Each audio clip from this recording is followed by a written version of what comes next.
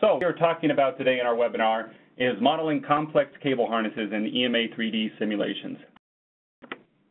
Start off by introducing our company. We are Electromagnetic Applications, or EMA for short. We have full of expert PhD level EM analysts in our company, and have been doing this work 39 years. We're located in Lakewood, Colorado, which is a suburb of Denver. It's a beautiful area. We'd love for you all to come and see us sometime. And we're looking for additional information about our company or what we do, or trainings or information about our SIS. Please visit our website at EMA3D.com.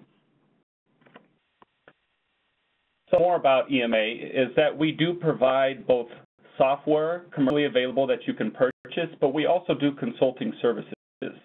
Our software is EMA3D, which is a full-wave 3D solver, and we also have M-Harness, which is a transmission line solver for cable harnesses, and we have integrated the cable solver into our full-wave solver. You can purchase or use either of these software separately or in integrated form.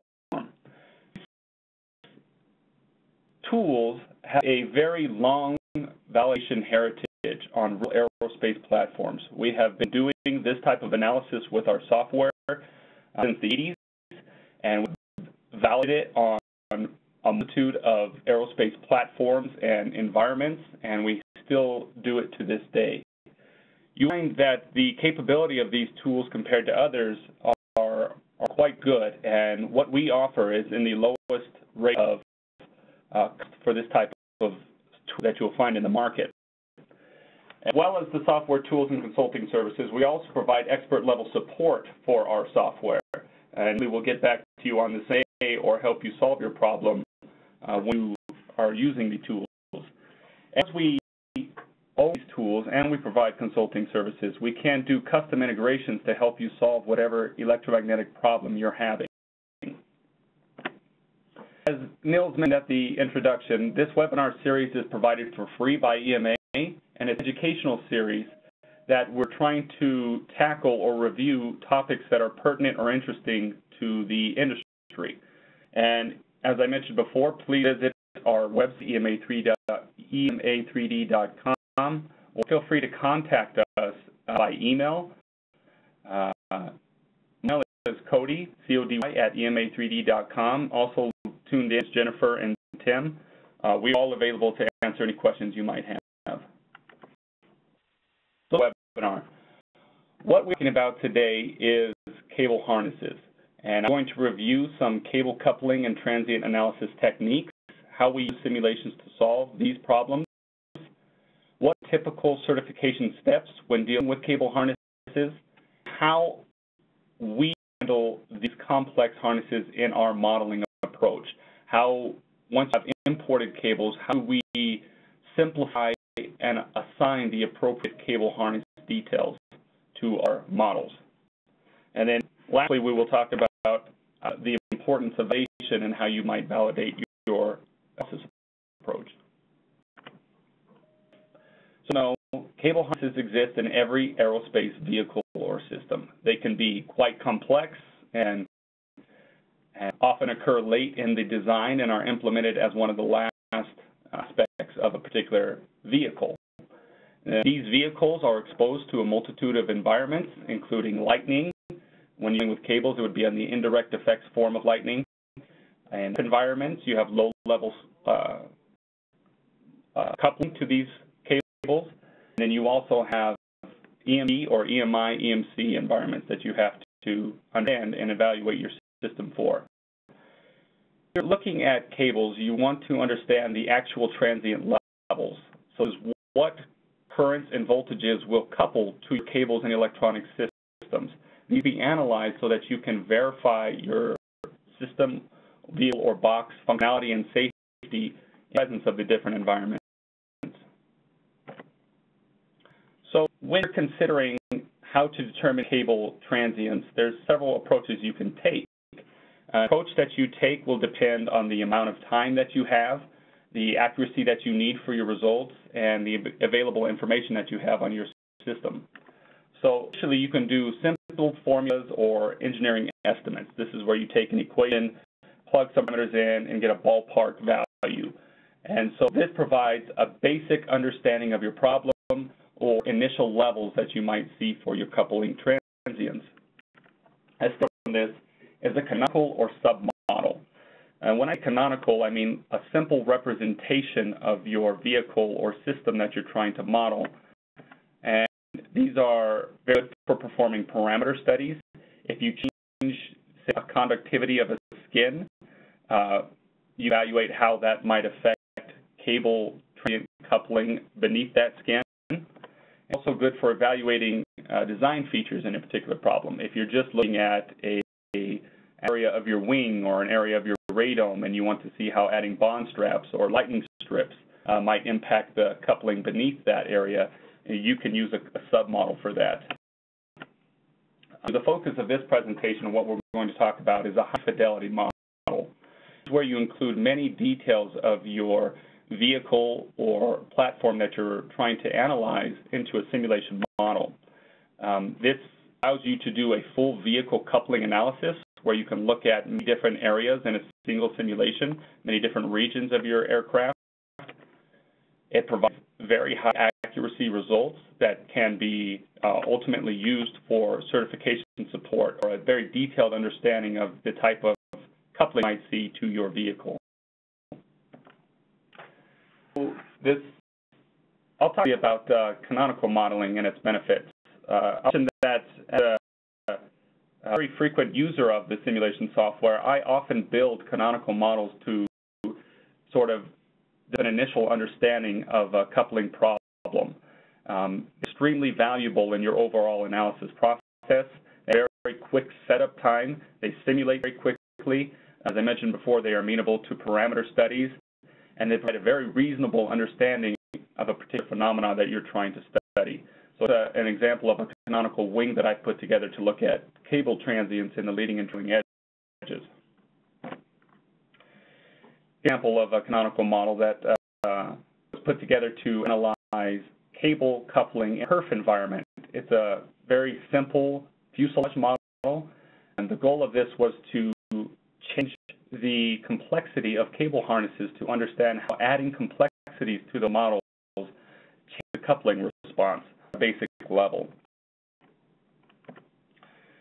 What we found is that by doing a single wire or sort of a bulk representation of a harness is just not adequate to produce accurate coupling results. So what we did was start with a single wire harness and couple our environment to it and look at the response and increase the complexity of that harness by adding branches, adding multiple conductors. It completely changes the resonance of that cable, as you might imagine, and also lowers the amplitude of coupling because of the dissipation associated with the complexities.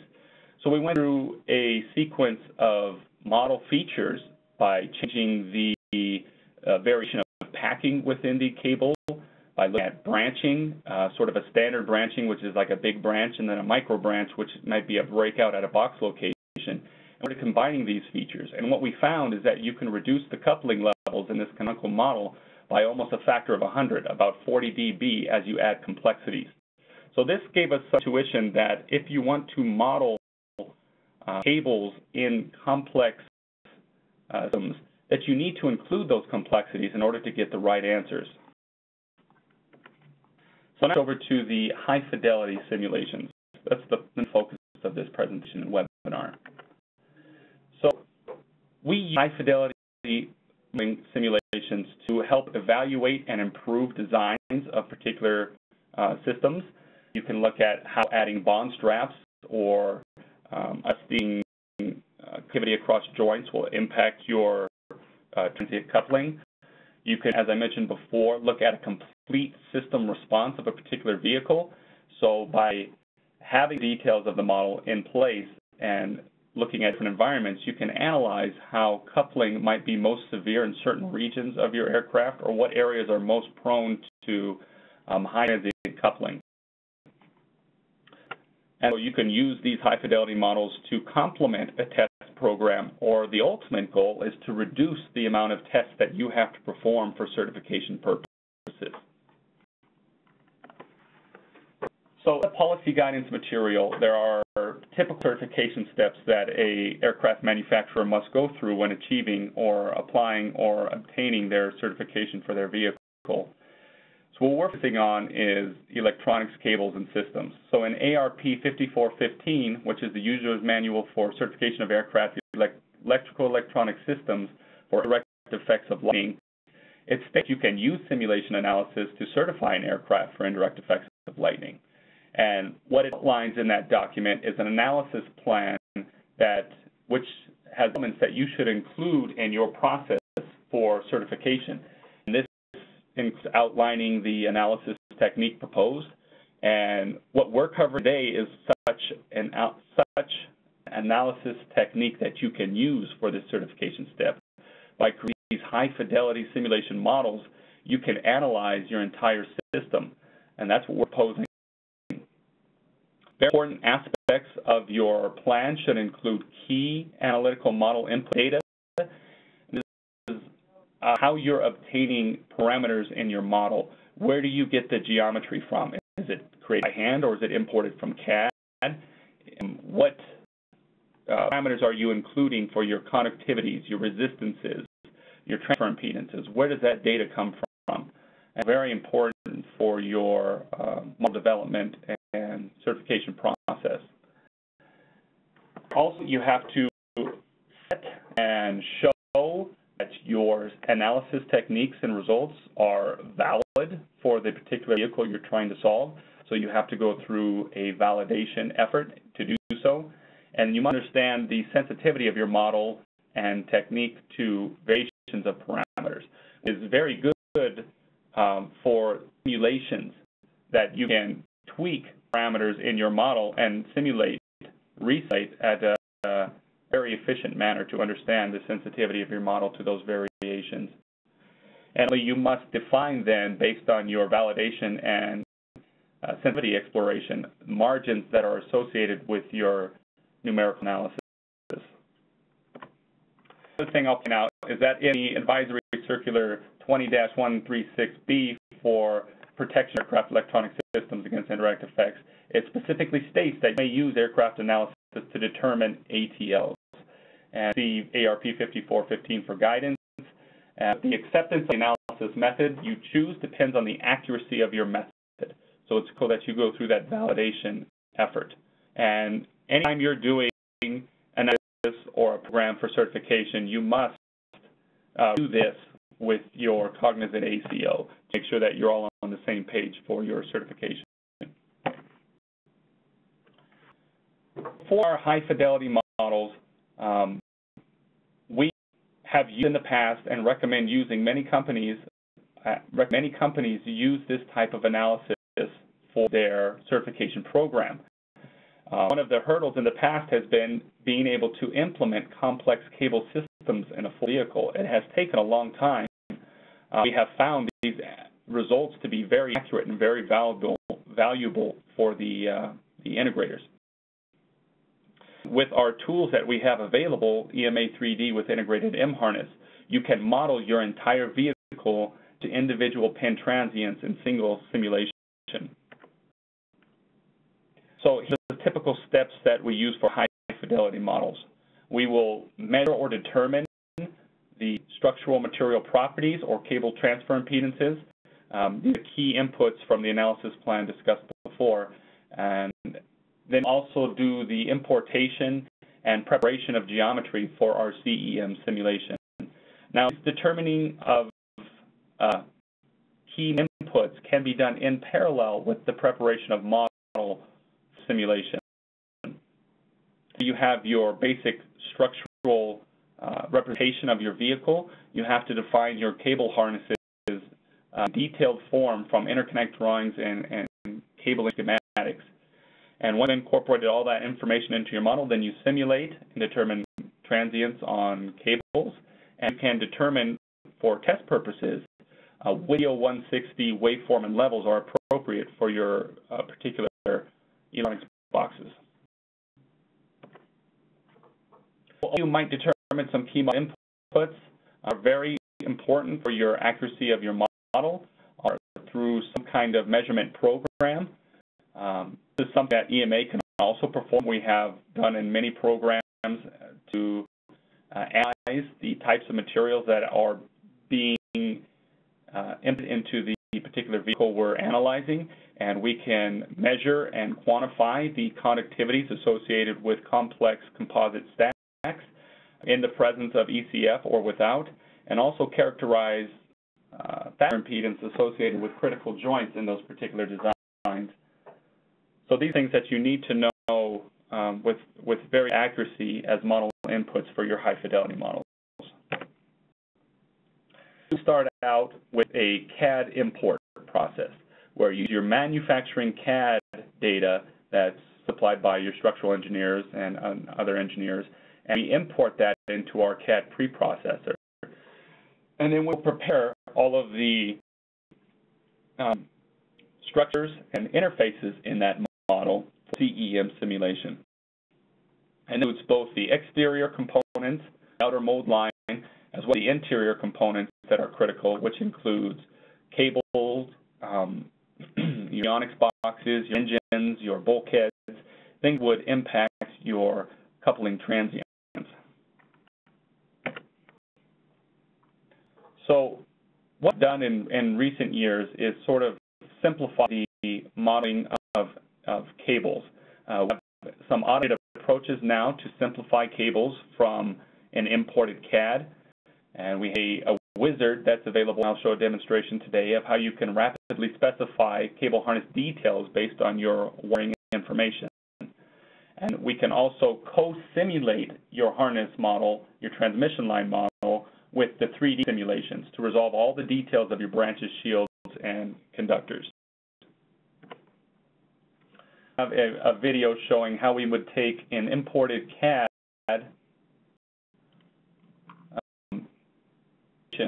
for cable harnesses and simplify it for our let's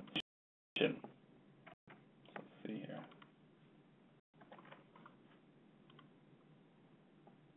If I play, just give me a moment. There we go. Currently, you have the laser pointer on and click play at the same time. What now is just showing the imported geometry of the aircraft that we will be looking at for analysis. Look inside, you can see the imported electronics boxes and cables. Obviously, it's a simplified version and is not meant to be exactly duplicate any particular aircraft or design. This is for educational purposes only. If we look in, we can see that there are connections of cables to electronics boxes in the mid portion of the aircraft and also in the avionics or forward portion of the aircraft. We're going to go through and reduce these imported cables to lines that we would typically use for our harness definition. It would take quite a long time. And as you can see, as I select now, you see that multiple bodies are often used to represent cable harnesses that are imported as they define the sections, and these bodies can link up with other sections to form branches in a cable harness.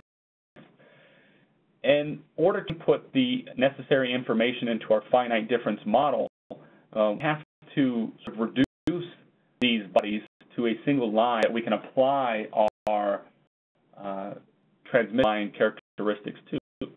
And so what we do is with a tool that we have, it's our Cable Simplify tool. And what we can do is enter a set name or identify the cables that you're going to use for this analysis, and basically hit go, and it's going to create simplified representations of all these imported cables.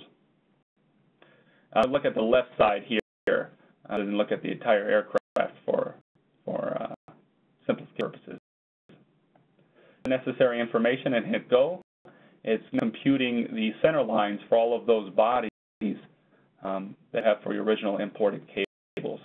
For the amount of information that we have here, it would take about 10 minutes to go through and produce all of these simplified lines, which is relatively quick automation process. But I've skipped ahead here to the point where all simplifications are finished. And now let's look at these simplified representations that we have.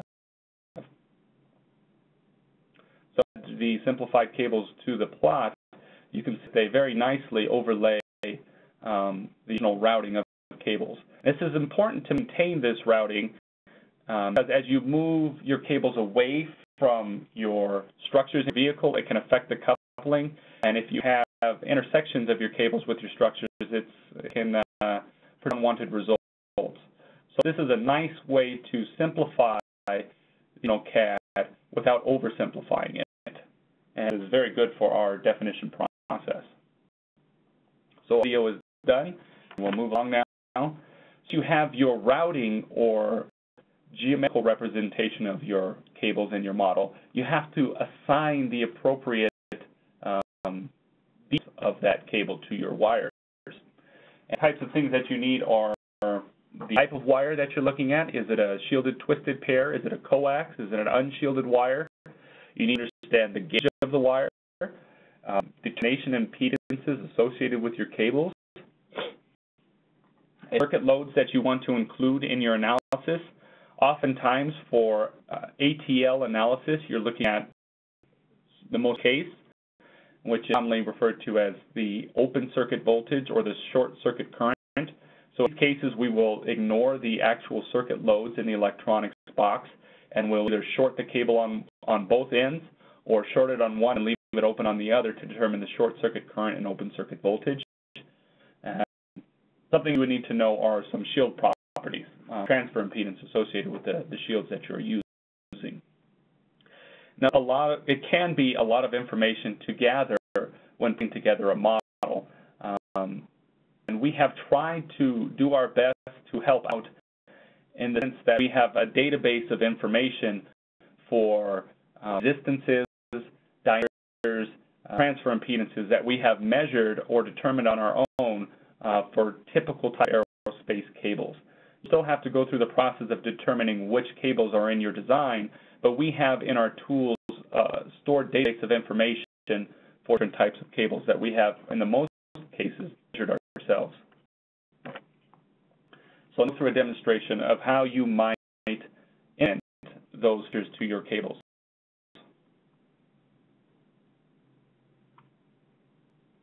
So for this is called the M-Harness Wizard. And so it's a tutorial GUI that walks the user through the necessary inputs in order to create a workable transmission model. And again, this transmission line model can be run integrated with your full 3D model or separately with the M-Harness solver. So we put together a model. I'll just show you real quick. This is what we call a configuration control document. This is where we keep track of all the different components in our model and snapshots of it, and then we keep track of the type of material associated with it, the conductivity of that material, thickness of it, and what assumptions we use in our model, what kind of conductivity we use to represent that component in our model. It's a very quick way for a non-CAD user to see what's in the model. We also do this for our cables. So this is a simplified representation here of what our cable information might be like in our vehicle. I went down into several different cables, showing the name of it, the gauge of the wire, the type of the cable that will be used, and as well as a number of cables of that type in a particular bundle. So for demonstration, I'm just going to focus on one of the cables. And to input this information that we have here based on routing, connection, wire type into our cable model.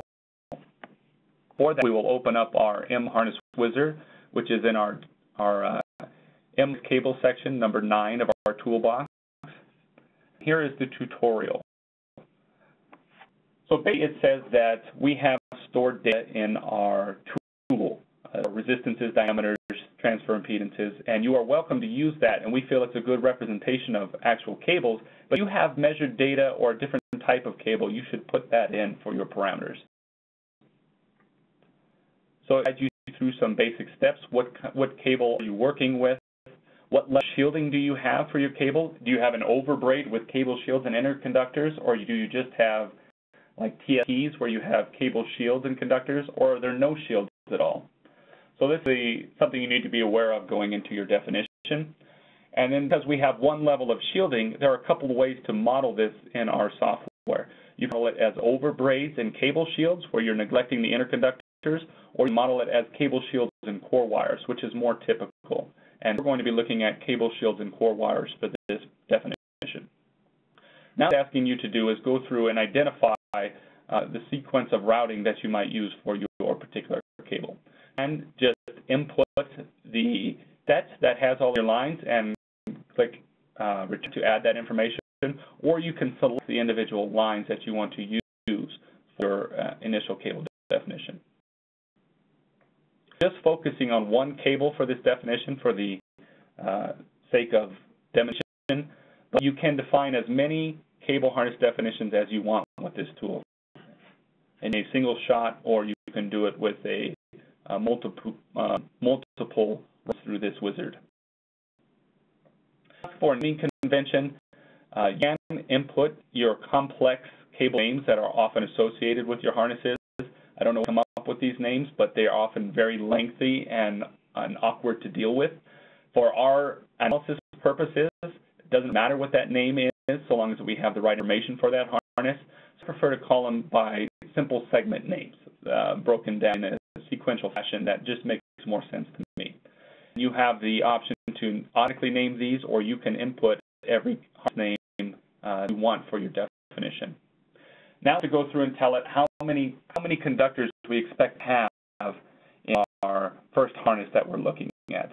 At any point, if you put in the wrong number or need to change it, you can do so. There's something that allows you to do that. But for this analysis, I'm going to use 24 cables. So this is our overall harness. The harness has several branches, as you can see, but individual cables only route from one box to another box. So they use certain segments of that overall harness branching. So what we'll do is tell it where the box, what connections are for this first cable. And according to my spreadsheet, it says that it connects from an avionics box to a wingtip light. So I've selected the cables that route from my avionics box to my light. And you can see it highlights those lines showing where the routing is of that particular cable. Now I get to define what type of cable it is. So this is a gauge that you can select anywhere from 26 down to double gauge, and of course you can put in any other information that you might have on it. And then also you need to select the type of cable. Is it a coax cable, a TSP? In this case, we're assuming it's a quadrex cable, so it's a shield with 4 inner pins. And as I mentioned before, we have stored data for the type of cable, including shield radius, resistance, transfer inductance, as well as the internal conductor wire radius and resistances. Now, of course, you can use this information that we have, which we feel is a good representation of typical aerospace cables, or you can input your own. After you have defined the type of cable, you need to specify the loads or termination impedances associated with your interconductors. For this analysis, we're assuming it's all short circuit, so resistive with a very low resistance is how we implement that. We have these cable types, these gauge quadracs that go from the avionics box to the light, or 2 of them, sorry. So I'm going to make a copy of that cable, is what we did in that process. Now to the next type, a 20 gauge unshielded wire. Specify the routing for this particular cable. Select the lines that are used as routing. Determine points of this particular shield or cable. And use a typical 2.5 milliohm resistance for nation. And then also here adjust the cable type and gauge. So there is no shield information for this unshielded wire, which are oftentimes routed with twisted shielded pairs or other things. And we'll say OK for that bundle. Oh, I'm sorry, for that particular cable. And we have 4 total of these, so I will make 3 additional copies that have the same routing and termination characteristics. And the next cable, and specify its termination and routing position. So it does take some time to put this information in, but generally it's easy about cables. What this allows you to do is to simplify the imported CAD and then also very clearly select the termination and routing locations of your cable and give it specific properties associated with typical aerospace cables. And they're designed to do. So I'm going to fast forward a little bit because what we'll be doing is repeating this selection of routing and specification of cable type parameter information. So I'll skip ahead a little bit and we've defined most of our cables. Of 24, so this is 23 of 24. You can see across the top of the screen of the harness GUI, and what's the final terminating point?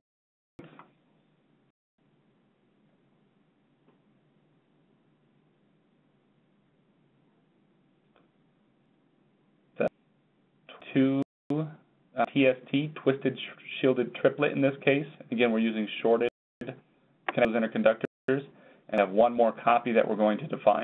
And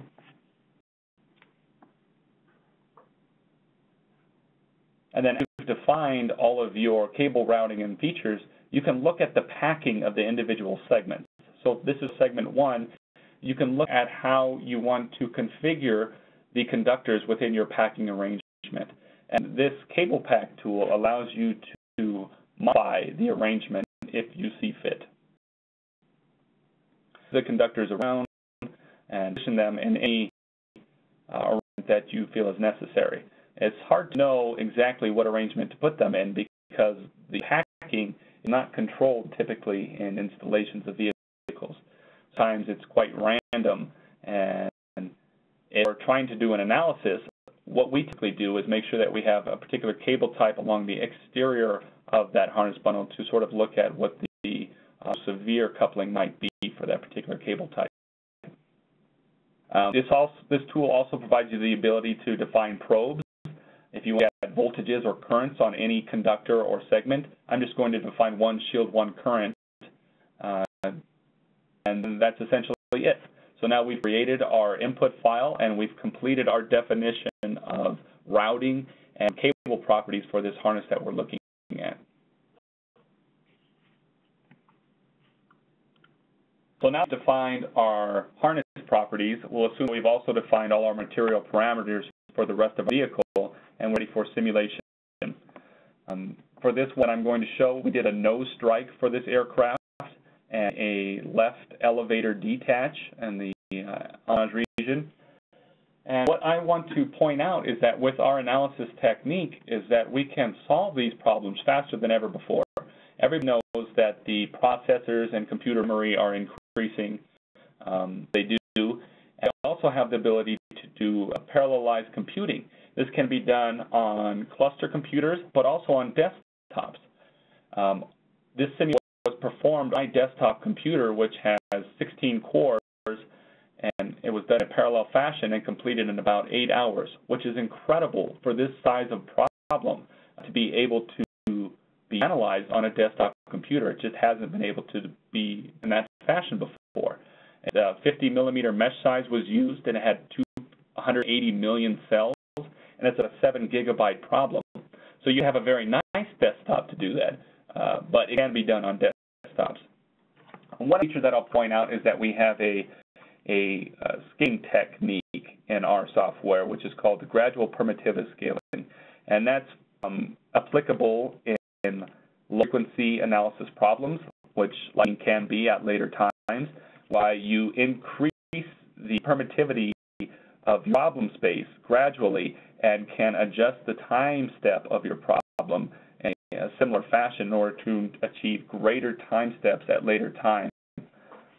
And it works very well for lightning applications. So this huge aircraft model looking at indirect effects of lightning, normally, I mean, it's hard to say normally. It really depends on the type of computer you've had and what you're analyzing. But it could take a long time to analyze this problem. Now it can be done overnight. If you set the simulation to go overnight, you come in the morning, and you have results.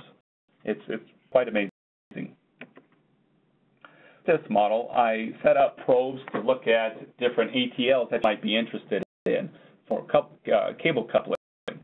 And so I looked at bundle currents, short circuit pin currents, open circuit pin voltages.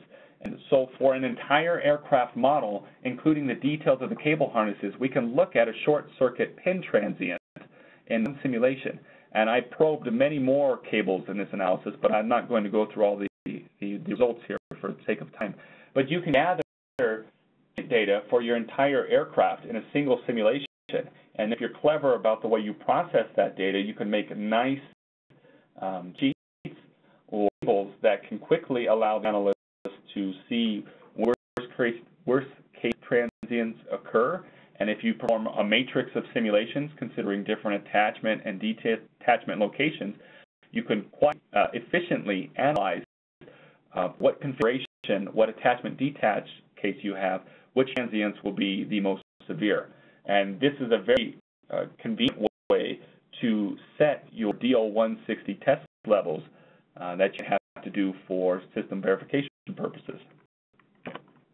Along with any waveform that can produce for transient structural currents, we have a lot of visualization tools that show you for your configuration, current densities, sections of electric or magnetic fields, and that you might want to look at visually can be produced. This includes animations that we showed a bit earlier in the presentation.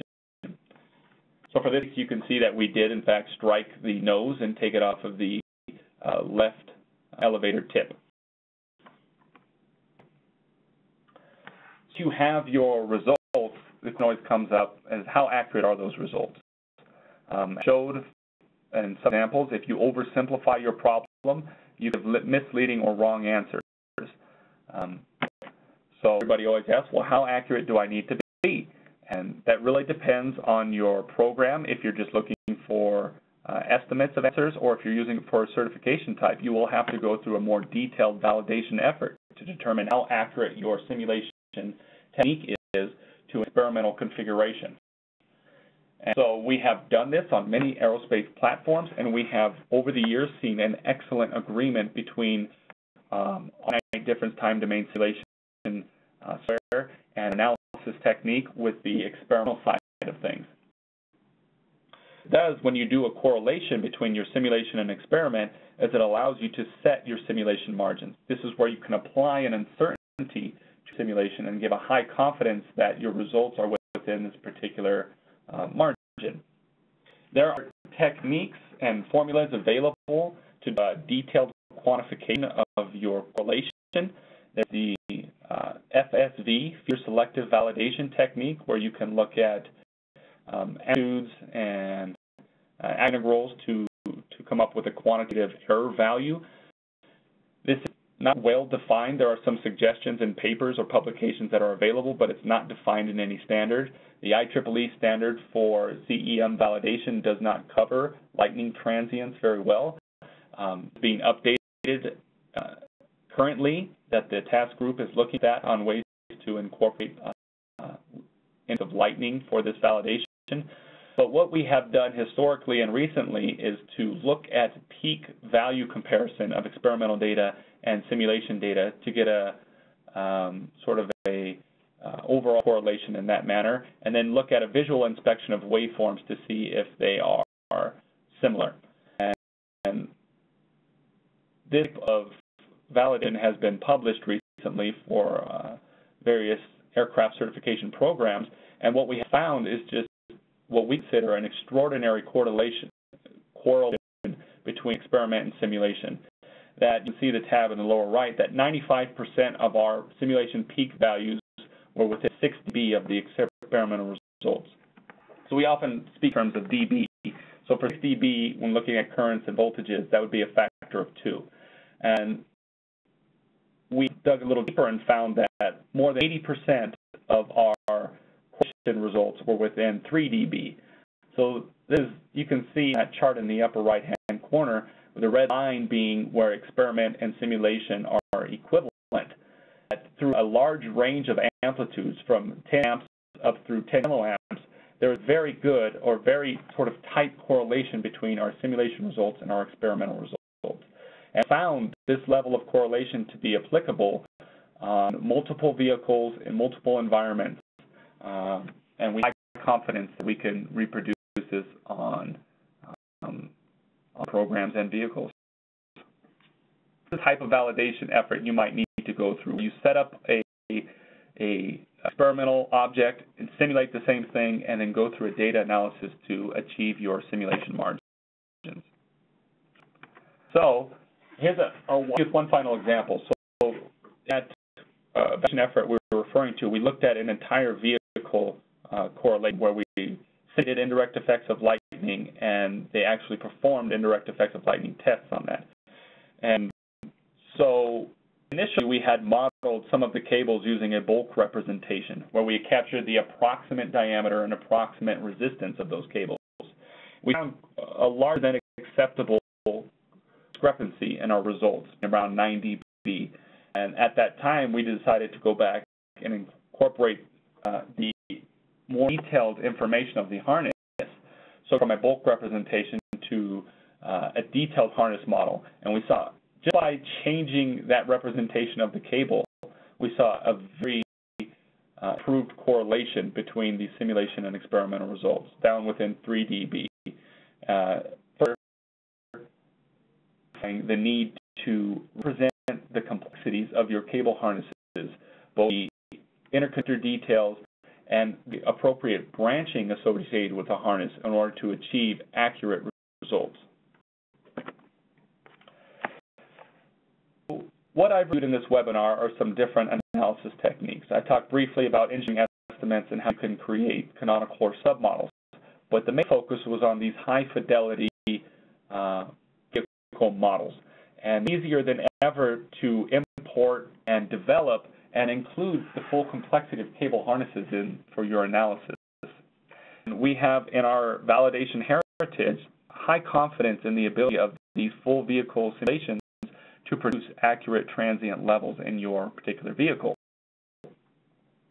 And I tried to show through those demonstrations that we have tools available that more rapidly allow the simplification of cables from import and also definition of parameters for those harnesses using Harness Wizard.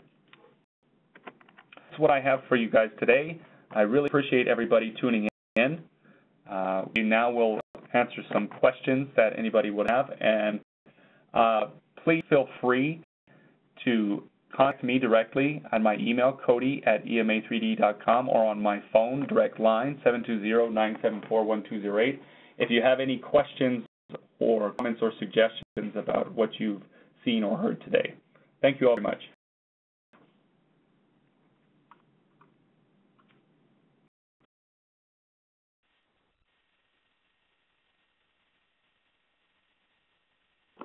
As you said, we're open for questions now, so if there's anything you'd like answered, feel free to type it into the Q&A box, and we'll stick around for just a little bit and answer anything that anyone has.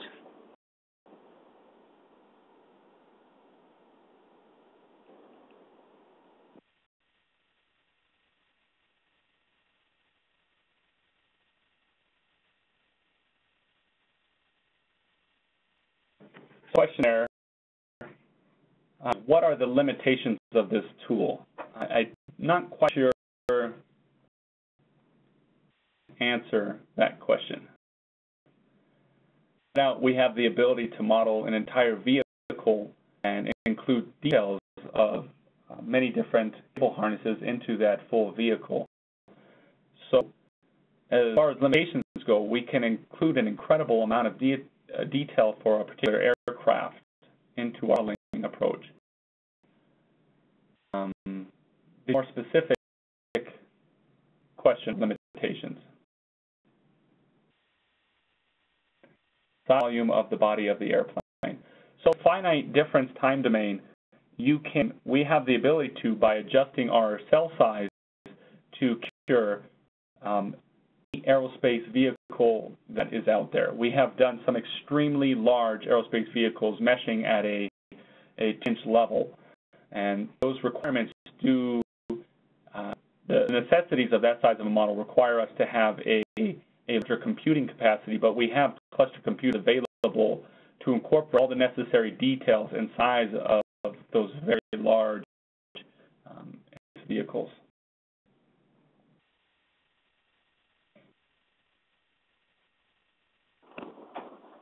Size, gigabytes, 10 gigabytes, 100 gigabytes.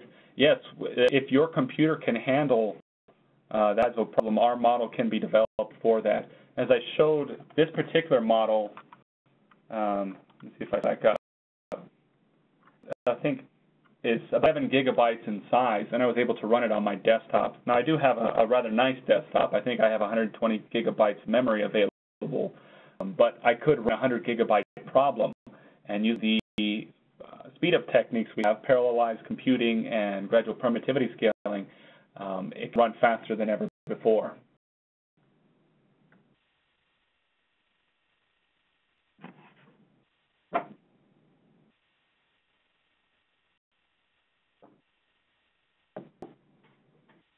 I got another question for you. It says, how would you go about characterizing a composite aircraft in your analysis? It's like measured data is required for the model. What kind of measured data is required? That's a good question. And so, oftentimes what we do is we go through a panel measurement program where, based on a generic panel size, say 16 inches or 20 inches, we will connect electrodes up to each side and do conductivity characterization of that particular configuration. So I know there are many different ways to lay up your composite panels, plies, and different epoxies that can be used. And what we do is apply either DC currents, or we can actually use lightning level currents. We have a generator here at our laboratories that can get up to a few kiloamps, and we can use that to analyze the conductivities that should be input for your model parameters. And at the same time, we can also look at what is also critical for model parameterization is the impedances of your joints. So you imagine if you have very high resistance or poor joints at locations, it could induce larger coupling to your cables or equipment that's below those joints. So we also have the ability to characterize fastener impedances. So when I say fastener impedance, I mean a contact resistance between your installed fastener and the surrounding composites or materials, which we can then implement as a seam or a joint into our model. So the things that we would characterize are the conductivity associated with your composite panel, and that includes whether or not it has ECF or other lightning strike protection material on top of it, and then its contact to the fasteners for a joint or seam characterization.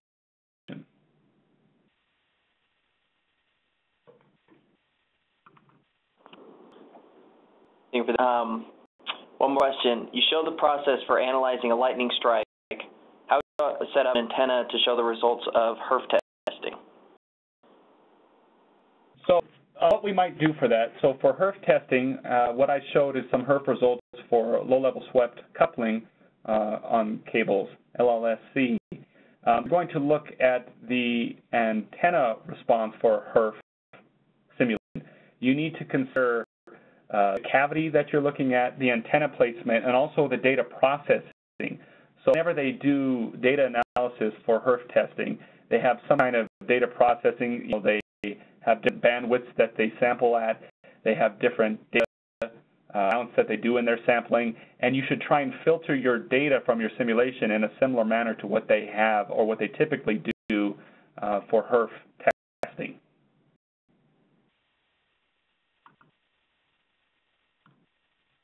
Point out, like I said before, but once you have a model, a high-fidelity model, you can analyze it for multiple environments. So you can do lightning sort of direct effects, lightning indirect effects. You can look at HRF. Now, of course, the cell size is a limiting factor for the frequency that you can go to in HRF analysis. But with a 1-inch model, we can go up to a gigahertz, which is plenty high for analyzing low-level swept fields and low-level swept currents in the HRF analysis realm.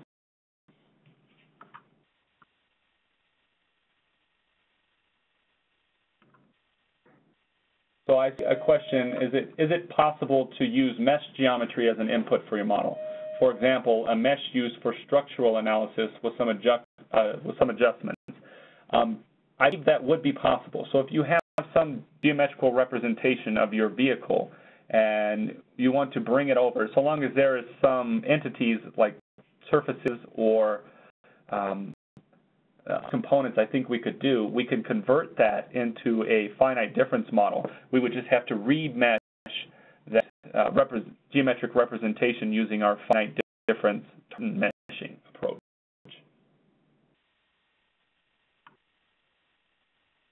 We do have a large amount of import capability. So any CAD native format that you're dealing with should be able to import. CATIA, ProE, the one you can think, as well as generic files such as STEP, IGIS, and those types of formats.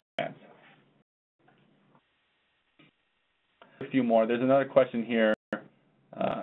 What is the maximum frequency range limit for the simulation tool? So the frequency range limit for finite difference is determined by your cell size. So typically you want to be able to resolve resolve one wavelength of your field. You want about 10 cells to do so. And to do the computation for that, if you're dealing with a 1 inch or 25 millimeter cell size, that comes out to about 1 gigahertz. So if you want to go higher in frequency, you need to use a lower cell size. And if you're looking at high-frequency applications, then the finite difference time domain technique isn't really suited for those higher frequency applications.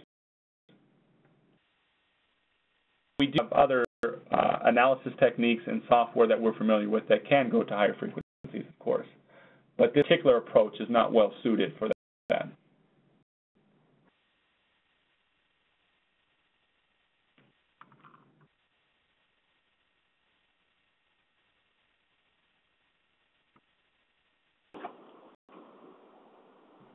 All right, sums up all the questions, at least on my side. So, no other questions that you're seeing, Cody. I think we'll wrap this up. All right, that's it. And if you do have questions or like to discuss any of these topics or other electromagnetic topics, please contact us. You can send me an email, visit our website, you can call me, and we'll be able to have discussions on it. Again, everybody for attending, and attend other webinars as we have them going forward. And if you have any suggestions for webinars, please let us know.